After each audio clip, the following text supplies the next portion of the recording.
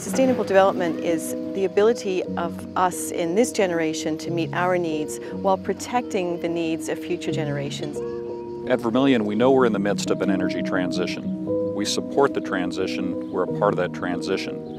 But at the same time, we recognize that there are still going to be quite large quantities of oil and gas consumed during the transition. That means protecting our ability to operate in the long term while also managing the environmental, social, and governance factors that are important to the company, also to our external stakeholders.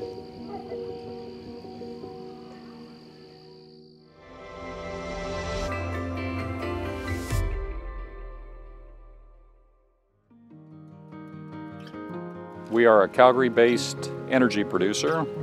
We produce about 100,000 barrels of oil equivalent per day. Half of that is gas, half of that is oil.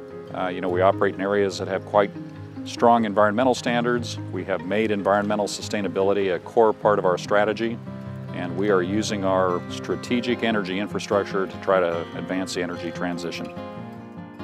Our communities comprise a wide diversity of locations and people, but they have one thing very much in common, and that's that the people in our communities care very deeply about the safety, environmental stewardship, and corporate citizenship that we bring to our operations. As a result, we take a shared value approach to investing in our communities. We want to make sure that our operations are good for our communities, so we look for unmet needs. We engage with the communities to find out what they need from us, what we can provide, and then we invest not only financially, but also from an employee perspective. So it all started a little bit longer than 10 years ago when we started talking to the mayor of the cities we operate, our neighbors, either industrial, agricultural, or even citizens, of the fact that we had resources that could be useful for them and that we could provide them with these resources like hot water from our wells. In 2008, Vermilion approached our growers group wondering if we would be interested in utilizing their geothermal heat, which was coming from their oil wells. This, to us, was a logical solution, and in finding a sustainable solution to producing tomatoes long into the future. Tom Daki currently cultivates 25 hectares of specialty tomatoes under glass, employing 350 people, producing 9 months a year. We have roughly 1 million plants, producing 18,000 tons of tomatoes per year. When we produce oil at Parentis, it actually comes out of the ground as a mixture of oil and water. We separate out the oil from the water, and we put the water back into the field in order to maintain the operating pressures. In this particular case, what we're doing is we're adding an extra step to that journey, the heat exchanger. In order to recover the geothermal waste heat from the Vermilion oil wells, we've installed 3 heat exchangers, which remove the equivalent of 8 megawatts of heat. This is distributed in the greenhouse via the grow pipe and the pipe rail, which is on the floor. It is necessary to heat our greenhouses in order to not only extend our growing season and have the suitable temperature required by our plants, but it is also necessary to have this heat to dehumidify our greenhouses, which should allow for lower disease pressure and subsequently allow us to produce pesticide-free tomatoes.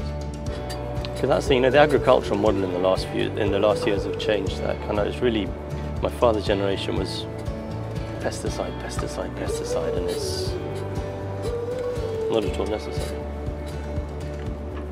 By using geothermal waste heat to heat our greenhouses, it has allowed us to put in a logic to the way we farm, to have a more sustainable, environmentally friendly outlook to our way of farming. And this has actually allowed us to produce 25 hectares of tomatoes under glass, which are both pesticide-free and environmentally sensitive. I think before we actually developed using low water temperature to heat our greenhouses from a different industry, it was relatively unknown in this country. We could say that we were the pioneers of the synergy between an industrial and a farming group, and subsequently we set up an economic model for others to follow. The partnership with agriculture is not the only one we have in France. We also have the heating of eco neighborhood. The mayor came to us and said, I want to build an eco neighborhood area, but I would like to benefit from your heat. So we again made a design that allows 450 houses to benefit from the heat of this well, and they are heated for free.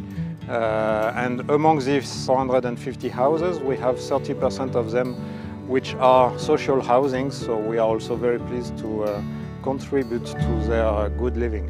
The Sustainable Development Goals are really important because it's essentially the world saying this is what we want the future to look like. This is what we want for ourselves and the planet in 2030. Several years ago, we analysed our operations to assess where our contributions to the United Nations Sustainable Development Goals could be the strongest. This resulted in us realizing that we actually contribute to every single one of the 17 goals. But obviously, geothermal projects like the one at Parentis have a much stronger impact on 2 of the goals. Number 7, which is focused on making clean energy affordable and accessible for everybody, and number 17, which is focused on partnerships.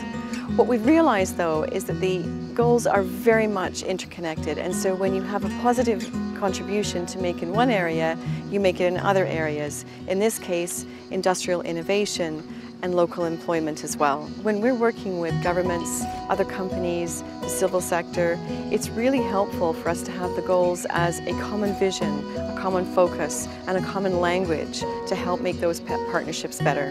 There are some important, tangible results from this partnership. 10,000 tons of CO2 that's avoided, and a local industry that we've jump-started that probably will ultimately employ 500 people. In the future, we hope that other energy companies will work with communities and governments to deploy critical energy infrastructure, already installed oil and gas infrastructure, in ways that can reduce carbon intensity and advance the economic sustainability of communities.